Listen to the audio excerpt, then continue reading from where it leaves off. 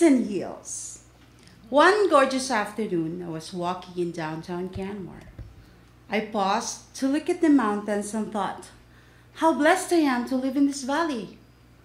I kept walking and feeling happy and naturally ended up going into my favorite shoe store. Hi there, says the lady. Let me know if you need sizes. I said thank you and walked straight to the clearance area, wondering why they usually put clearance items in the back corner while all the new items are boldly arranged in front. Is there a marketing strategy behind it?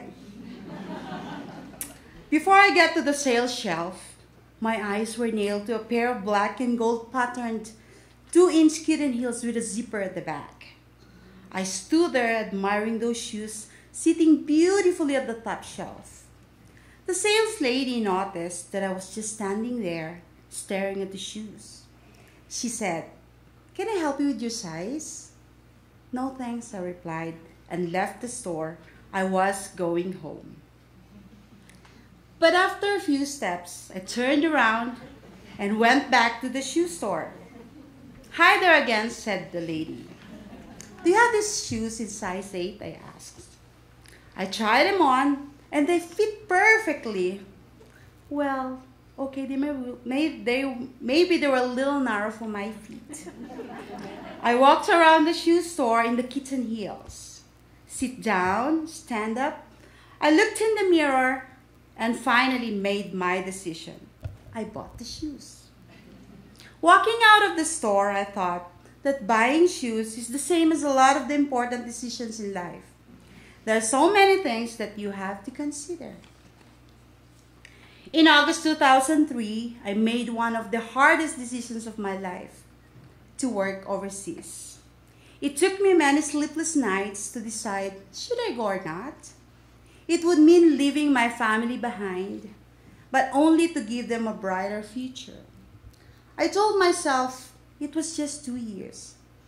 But 2 years became 4 years, 6 years, then 8 years in Hong Kong. Countless nights I cried and wanted to go home, but I always came back to the reason why I was doing this. Hearing great stories from my friend who had left Hong Kong for Canada, I thought about moving to Canada. It would mean better working conditions and better money. But what excited me most was the thought of being reunited with my family.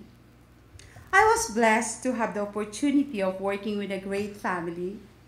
They have 3 kids who I treat as if they were my own, and they accepted me as part of their family. And on May 25th, 2015, I came back to Canada, not alone, but with my husband and my 3 boys, and I was so happy. Even though my family was here in Canada, I still worked day and night. One afternoon, I rushed home to grab a quick bite for supper. As I was going out the door again, my son Nico came running to ask me, "Mama, where are you going? We just got home." I told him I wouldn't be long, just a couple of hours.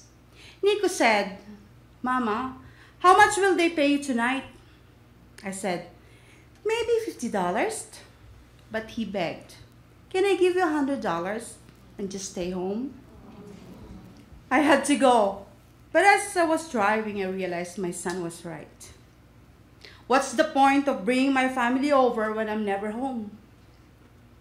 From that time on, as much as I can, I keep my evenings free for my family now that I have them with me.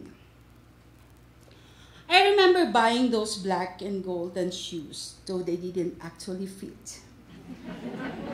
Life can be uncomfortable after you make a big decision, but I still keep walking along.